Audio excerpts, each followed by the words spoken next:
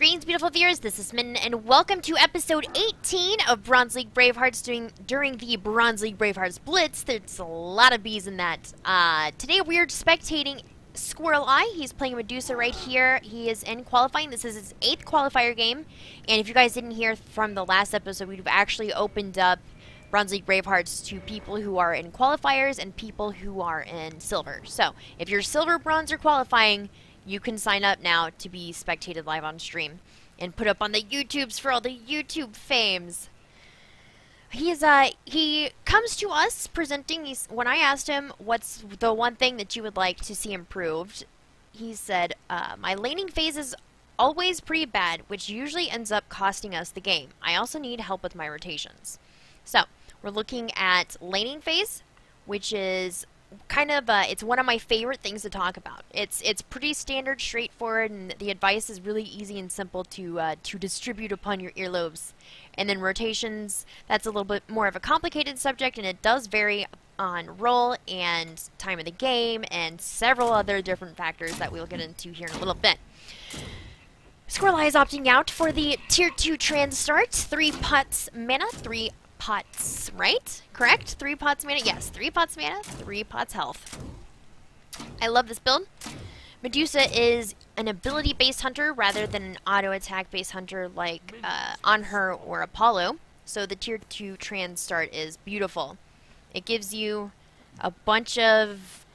Oh wow, I didn't know it gave you 4 MP5. Are you kidding? Oh, it's so broken. This whole time, I've been an ACD main for like a year and a half, and I was just like, alright, Tier 2 stacking item, that makes sense. And I never really like super looked into the stats, but that's amazing. Hell yeah. Hell yeah. The trans start is interesting. You're kind of fortunate going up against another Tier 2 trans start ADC, so another ability-based hunter. Neath is your opponent. So your trades should be pretty even. I haven't seen, like, this is legit a Guan Yu support. I haven't seen a Guan support since Season 1. I haven't seen it since, like, launch. That stuff, that used to be OP. If you weren't present for that meta, be glad. Be glad, because it was a very frustrating meta. It was all of a sudden, everybody started playing Hercules and Guan Yu especially, and just started wrecking in duo lane. It's super aggressive and has a lot of potential to pay off, but getting caught out just a wee bit. No? Alright, taking a lot of damage to the face. Needs hitting all of her autos over here. Very proud of you. Alright. Squirrel said he wanted to know about his laning phase a little bit. And I don't want to fast forward through this part too much because this is your laning phase. Alright. Looks like you're being a little timid. I don't know why Guan Yu keeps engaging. Guan Yu. Very nice choice. Oh! You got it! You got it! I'm so proud of you. Did you get first blood, or did the Chang'e die first? The Chang'e might have died first, but you got a kill. That was fantastic. You saw that Neath and Sylvanus were focusing in on your support over here. You knew that you had the advantage, and so you just went in on the Neath in the backline, and that's perfect. Beautiful use of your dash there. Medusa's 3 actually does reduce healing.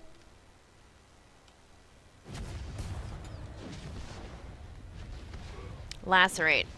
How much? By how much, Smitten? 10% at this rank. So it's not a bunch, but he's also not healing for a bunch right now.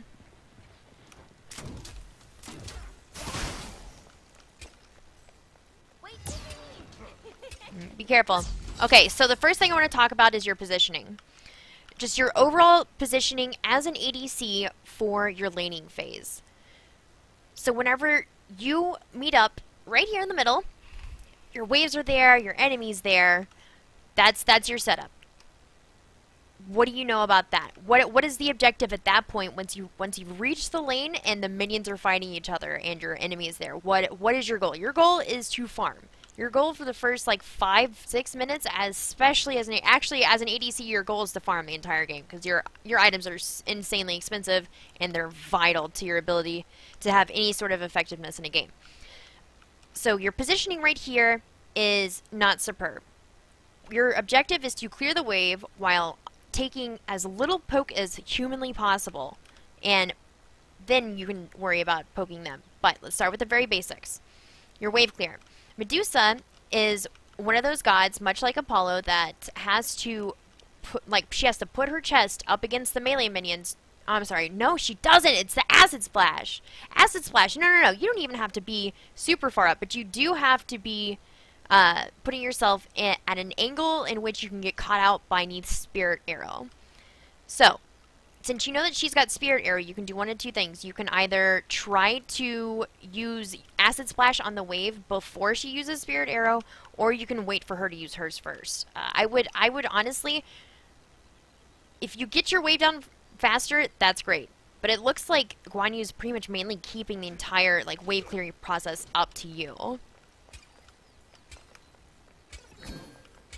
But Spirit Arrow, that's a straight line attack. That is a straight up line attack. So if you position yourself right here, just right in between the minions, the two different types, you're going to get hit by the Spirit Arrow because Neith has to get right up here and then use Spirit Arrow in order to get the whole wave. There you go. Like that.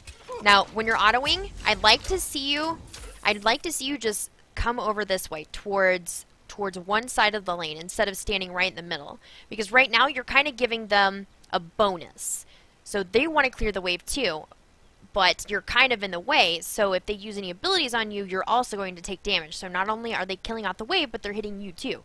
So I would like to see you come out towards this dirtier part of the lane. I don't know. That's a really gross color of brown. Come over here to the gross part, closer to the walls, and then try clearing out the autos there.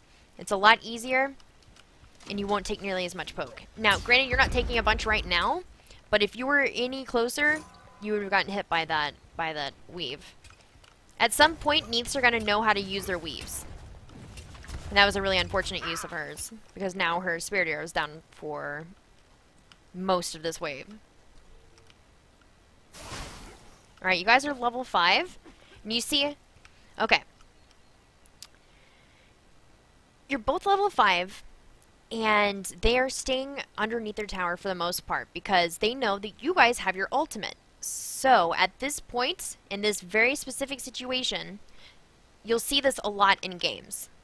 You'll see this a lot in games. At some point, somebody's going to establish lane dominance, and once you're right at that peak, which is where you are, come try to zone out your opponents so they don't get any of the gold or the experience from the wave. Zone them out a little bit, but be very careful because for this lane comp, you have to deal with the Sylvanus, and Sylvanus' goal is to pull you. Like, I've said it before, but that's the bee's knees of playing Sylvanus, is getting the root and getting a pull. Aw, she missed your weave. It would have rooted both of you, though.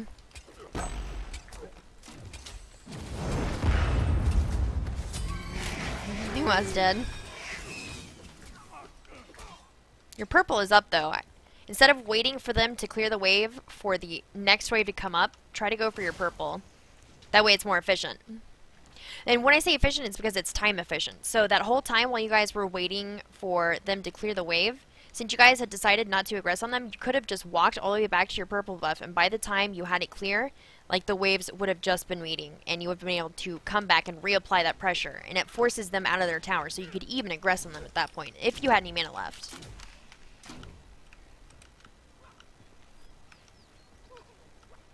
How much gold do you have in hand? 1,600? Yeah, you've got enough for trans for sure.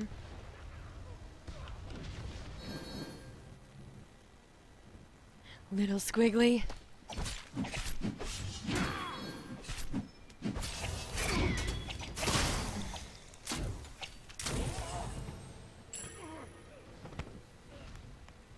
Okay, it looks like you didn't have enough for an active or anything. You did get, no, you got 2 wards and 3 health pots.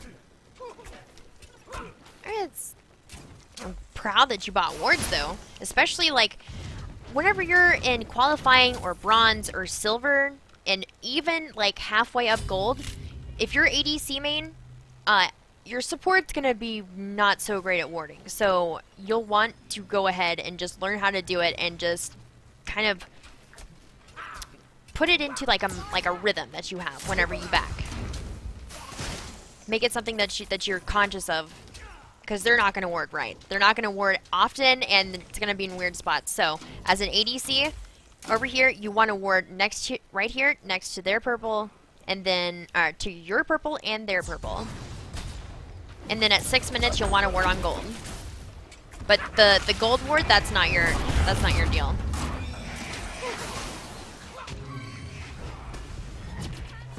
Awkward engagement. Alright, let's talk about this and why this is happening. Okay, they have wave advantage. Neath is low. What is Cabrakan doing? Oh, I guess he's stuck. Looks like he's coming for a gank. Oh, so this was a gank attempt. Sylvanus pull? Oh, no. The spirit arrow. Oh, that sucks. Alright, leave. At this point, you know Neath still has her ultimate because you haven't seen her use it. You just saw Sylv use his. They're pretty low on mana, but if, like... if Guan decides he wants to tier... If he wants to dive the tower at 6 minutes with no real reason to... I mean, he's got Reinforced Greaves, so he's got an additional 150 health, but that doesn't really... Why Reinforced Greaves? Come on, Guan. Come on. Don't be a nerd. But, if he's going to do that at level 6, your job as the ADC is to get out. If you can't peel for him, and you tried to with your ultimate there, and that was the correct decision to make, but since you saw him die anyways, don't try to kill him off, because you're probably not going to be able to.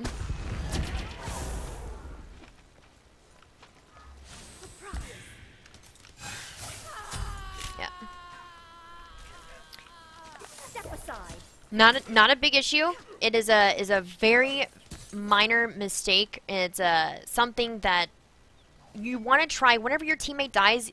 You want to make the most out of it. You want to try to compensate for that death in some way, and it's quite difficult. Sometimes as ADC, you just gotta, like, if your support decides to go in without any kind of, like, agreement, like, I never understood that. Sometimes I would be, like, solo queuing ranked, and I'd be playing ADC, and my support would just, like, he'd be gone for most of the game, and then all of a sudden at, like 8 minutes, he decides to come around next to their tower and gank on them, and then get mad at me when he dies. He's like, why did you go out with me? I'm like... Because that was a dumb idea. Like, I'm not gonna join you. Like, you can still make those decisions. Like, their life isn't necessarily in your hands all the time.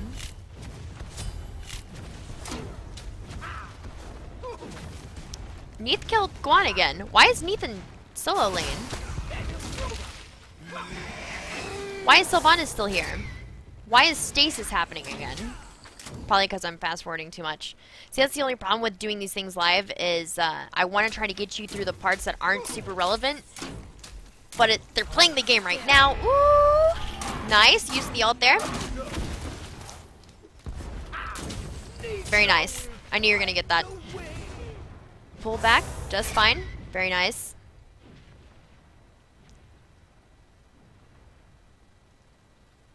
You're going to run back to the tower and back. That's so cute. Very nice. I understand that. I used to do that too. And honestly, it's the correct way to back instead of lazy backing, which can get you killed a lot. And if you've been playing the game for a while or you have a bunch of times sunk into the... I lazy back. Like, if I think I can get away with it, then I'm going to try at least. But I have a pretty good sixth sense for knowing whenever I'm not going to be able to get the bag. Sometimes I don't notice it. Sometimes I have the item, I have the store open whenever I press B, and it comes to, like, whenever I actually try to purchase the item, it turns out that I didn't actually back, and that's really, really frustrating, because then I die. So I'm, like, in the item store buying stuff, like, pay attention. Like, this game, like, stuff can happen in this game in literally a blink of an eye. Like, I can't tell you how many times I've gotten jump scared.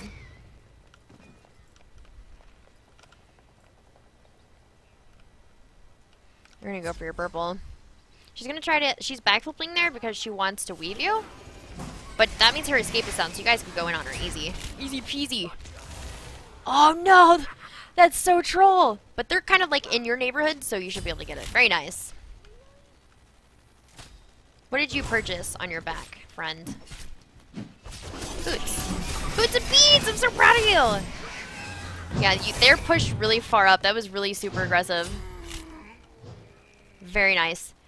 Now, if this was any other game, or if you were in, like, the perfect world, your team would group up and do Gold Fury right now, because, like, Vamana's dead.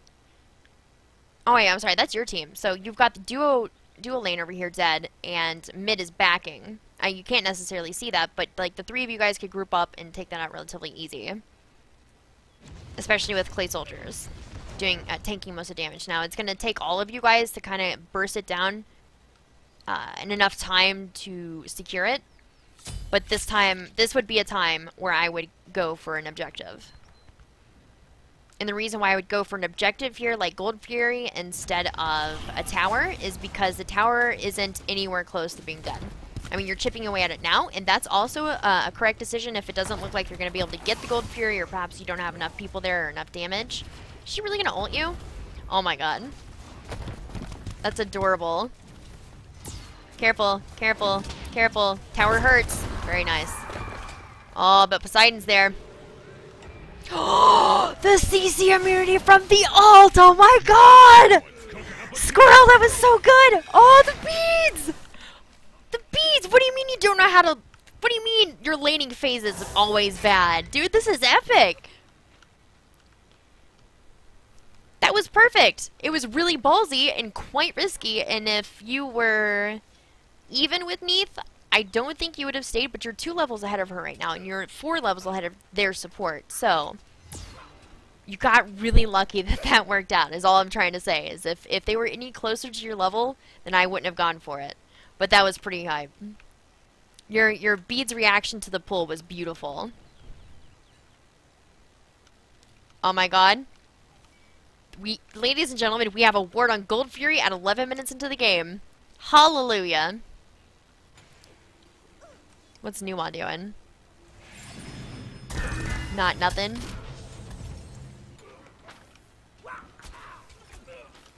Where are you going? Where are you going? Mid? Oh! Oh! Be careful. Don't try to engage right there. Just try to push him out. The reason why I say don't try to engage right there is because that's a really skinny hallway. And it's really easy for Neith to land a Spirit right there. Holy crap. See? It's really easy for her to land those Spirit Arrows in the skinny sections. But you're gonna get blown up by Circuit. Oh! Oh, God, so close!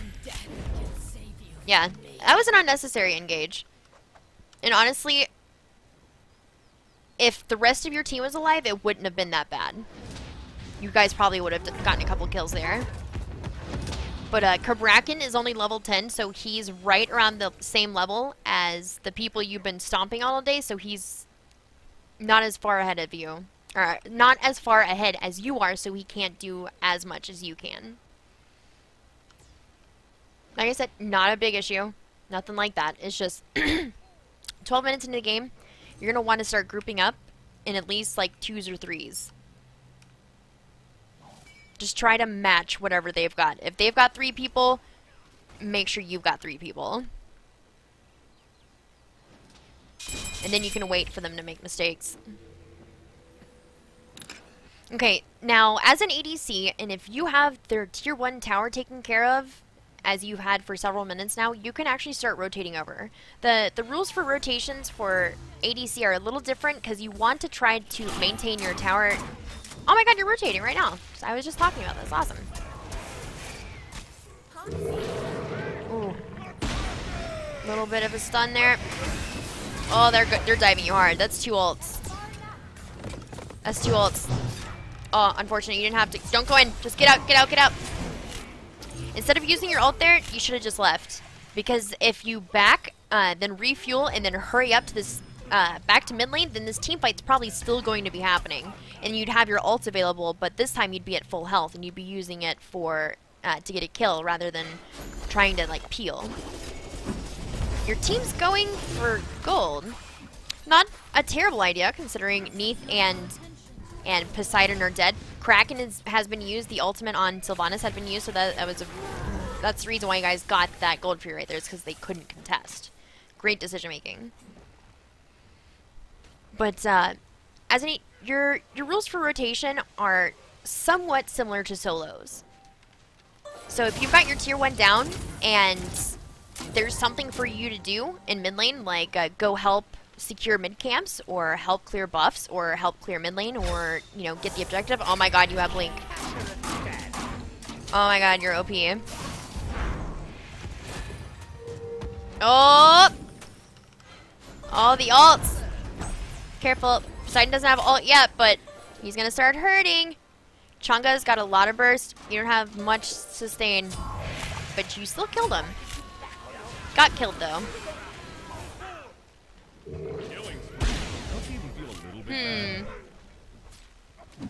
Now you'll probably lose your tier 1 tower over here. What, did everybody? Everybody died there. Why is that? There's the team fight still happening over there in solo. What's her build? Why isn't she doing any damage? She's got the right boot. She's got trans power boots, and she's really into Soul Eater, but she's not doing crap for damage to this tower. See, oh my god, full beads by 16 minutes. Oh, I'm so proud of you. That is fantastic.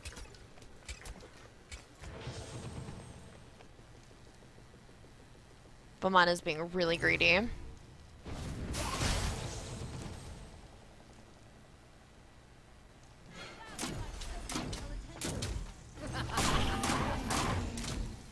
Not much on the map to do right here. Just all your camps are up. Just clearing those out. Clear the wave. They did get your tower. That's unfortunate.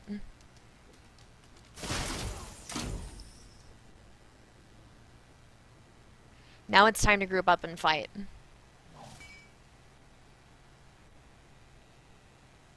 Mid camps are available. You have 4 people in mid, and there's only 2 on their side, so it would put you really out of position if you decided to engage up here. But Serket's caught way out. But you guys don't know that because you don't have wards. Oh, that hurts. Oh, snap. Leave, leave, leave. Don't stay. Don't stay. He's gonna try to pull you again. They're gonna get you if you don't run. Quickly! Oh, unfortunate. Okay, the reason why you should have run in this situation... Wait. We're not that far back. Go forward, go forward. Backwards. Alright, we have to watch from this point.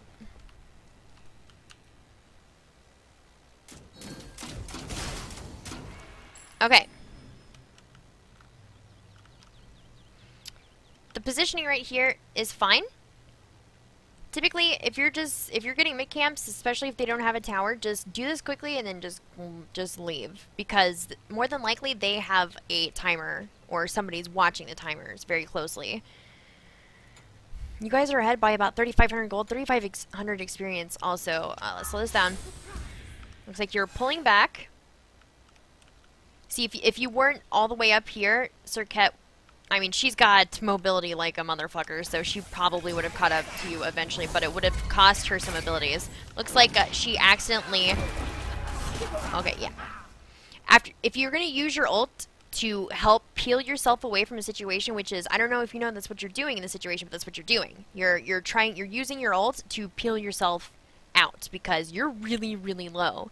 You're only level 15. Neith is now level 13. She's still 2 levels below you, but she's starting to do some serious damage. Especially with Serket and Sylvanus. Sylvanus is going to heal them. So any damage that you do to Neith or Serket or Sylvanus right now is pretty much irrelevant, because he's just going to heal most of it back up. You can't burst them down immediately, since you've got Asi, you have Warrior Tabby, and you have Transcendence, but you don't have crits, so you're not able to super burst them down to do any, like, lasting damage. So instead of trying to stay in the situation, I would have tried to get out. Alt and then out immediately. Kraken's trying to, and he's just like, oh, I can't do it. I'm a fat man. Nuon did pick up the neat though, so you should have gotten an assist for that. You're 6-4-3 right now. That's a good score. We'll go ahead and fast forward a little bit because I think we should be out of the stasis realm. What are you doing? Nerd?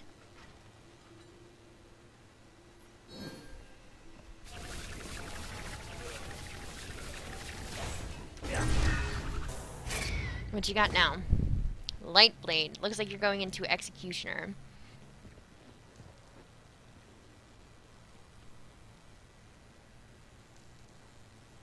"17 minutes in, Executioner." It's not an awful idea. After I get my first attack speed item, typically I try to build into crit.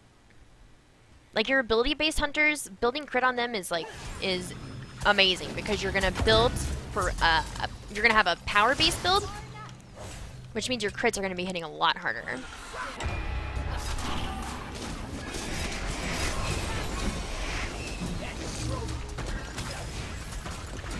I like your positioning here. This is your job as an ADC. Once you get under a tower and you see that your team is aggressing, okay, we're gonna pause real quick. In this situation, if you see your team aggressing onto their team underneath the tower and you're an ADC, your focus, if you just use your abilities on them, try to CC them and keep them in place if you can, but whittle away at the tower. So that way your team doesn't have to continuously take damage from it, and plus their team can't use this as a shield anymore, because that's essentially what towers are. Is they're just mini little shields that if you cross, you get pew-pewed on by, you know, a significant amount of damage. Careful, don't fight Chunga. Oh, she caught you with just the tip. Not sure why Nuwa is still here. I mean, she could.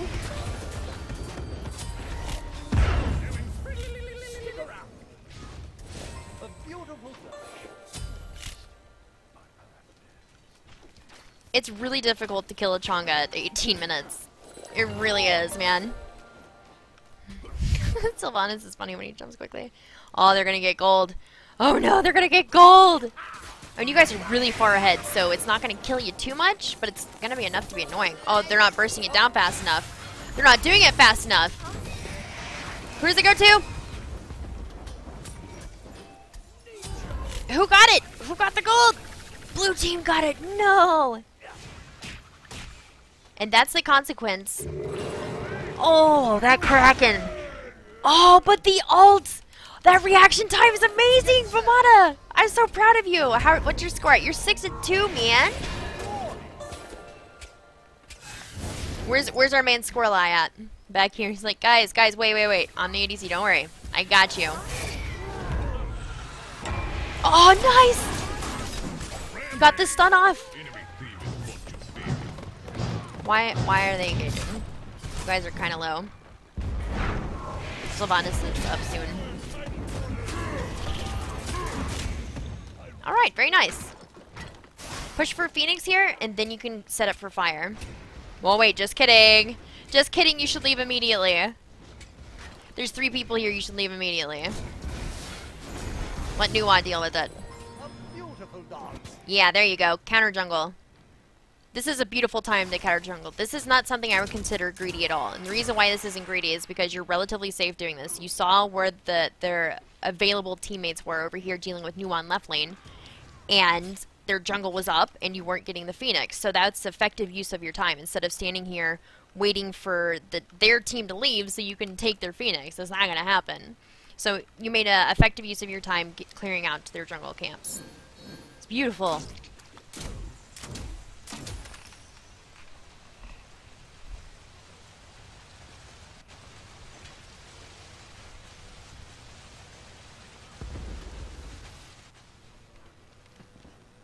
I hope you guys are backing to set up for another team fight.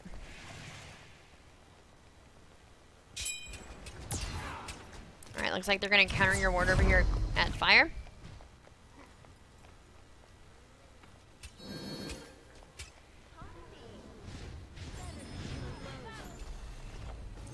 Interesting. I love the angle that you're coming into this fight in. Oh my god. Very nice. I like that you used your ult there to slow her down. Gonna catch him out. Is that a Kraken though? Does he have a Kraken? No Kraken available.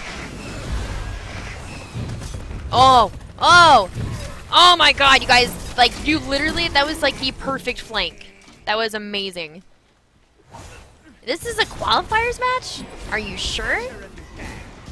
I checked your profile in Smite Guru. You're not lying to me. And Kraken, I don't know why you're tanking so much. See, here, this is the perfect time to talk about the drawback of having a warrior for your support in the support position. You are not nearly as tanky, and by tanky I don't mean you don't have the base stats or scaling of your health or protections that actual guardians do. So tanking towers is actually more risky for you than tanking a tower as Sobek or Geb or anybody like that, because they're just naturally beefcakes. When you're playing Guan Yu support, you're more damagey utility, having lots of stuns and burst. Which you obviously, guys, ah, my god. That's insane. Your jungler isn't doing amazing, but your solo's doing great, your mid's doing fantastic, your support and your ADC are doing great, and that's why you guys are able to win this. There's only one person that you kind of have to make up for, and Kraken, I mean, he's got lots of assists. He's been there for most of the team fight, so he's just doing his job as a tanky frontliner. He's a mage warrior is what he is.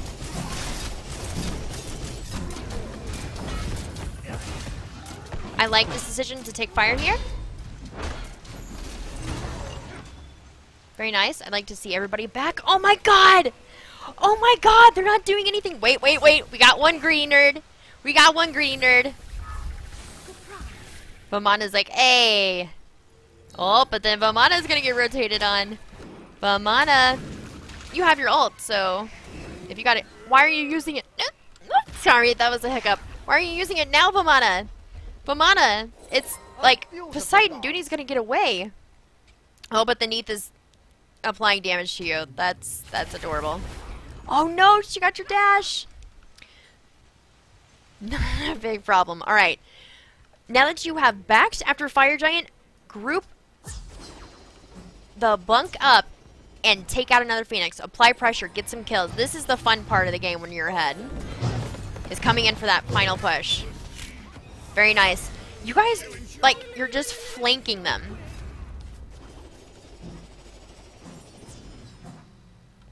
That's fantastic. You got two of your teammates over here on this member, and then you have Vamana over here who looks like he's going to secure Chang'e. He's been wrecking her all game. It was wonderful. Honestly, it looks like you guys are all in comms together, I would assume, because this is just fluid motion between the five of you.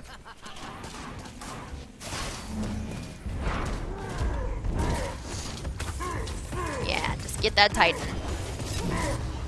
There's a lot of players that will pad stats towards the end, so that means they'll like, oh my gosh, so BM. Oh my god, that's so BM, Vamana. Come on, Omega doesn't even do that anymore. Alright, so Squirrel presented with, my laning phase is always pretty bad, which usually ends up costing us the game. I also need help with my rotations. Well, we saw in that game your laning phase actually wasn't bad at all. As a matter of fact, some of the errors that you were making in lane was simply your positioning as an ADC. So you were way too close to the wave. As an ADC, like, that's where, or in the lane, that's where most of the damage is going to take place. Like, if you could just paint all the areas in the lane that damage is applied in, most of it's going to be in the middle because that's where the wave is. That's where the wave is. So just don't stand in between your minions.